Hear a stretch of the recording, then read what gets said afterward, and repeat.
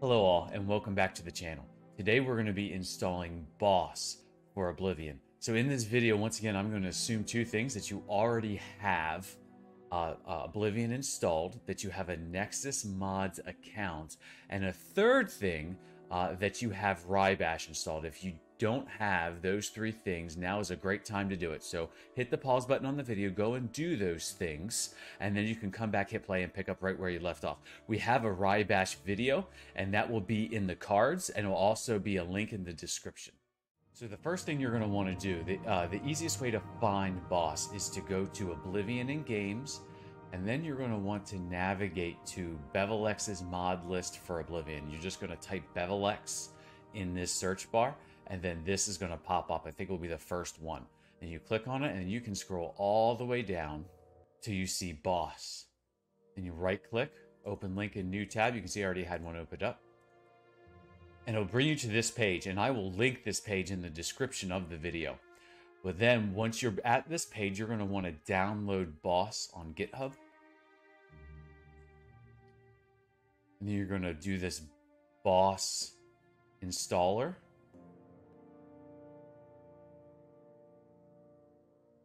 And you're going to show in folder. And then I'm just going to take it to my OBSE file. It can be any file that you want.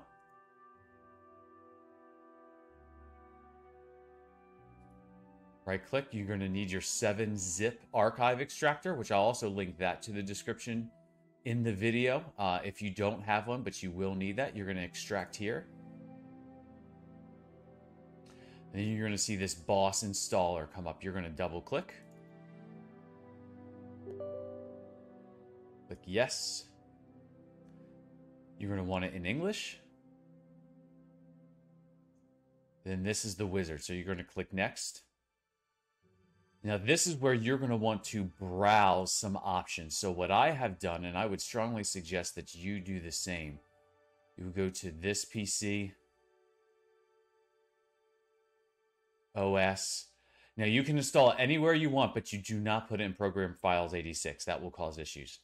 Then I have a modding tools file right here. Boss. Like I said, you're going to have to create this on your own. So it's just Program Files, Modding Tools, Boss, Install. Completed. Hit Next. You're going to uncheck these two boxes. Okay, and now you have Boss installed. But now one of the things that you're going to want to do is you're going to want to get a shortcut in your Wrye Bash. So you're going to exit out of these files here. Open up your Oblivion shortcut. Go to Mopey. Go to Apps. And you see this Apps file is blank for now. But this is where, if you want to run programs through Wrye Bash, this is where you're going to put those programs. So now we're going to go to the Boss folder that we created. We're going to go to the Boss executable, which is this one right here. In fact, we're going to just rename it in uppercase here. Boss. Right click, we're going to create a shortcut.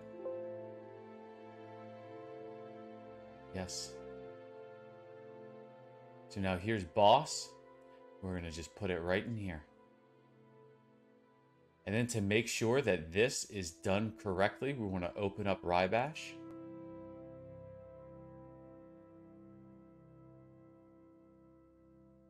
And I don't know if you can see it, but now you have Boss, launch Boss shortcut right here. It will be a lot bigger on your screen. It's just because of my 4K resolution on this monitor, and it's actually a TV, which is why it's giving us issues.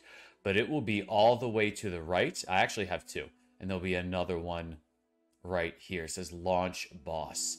And so if you have those icons in your Wrye Bash, you know you have done it correctly.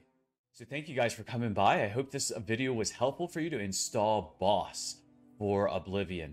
If this was helpful for you, make sure you hit that like button. And if you want to see more content like this, hit that subscribe button and that bell notification button. If you need more help, we have a Discord server that you can join. The link will be in the description of the video. We would love to see you there. And I will see you guys in the next one.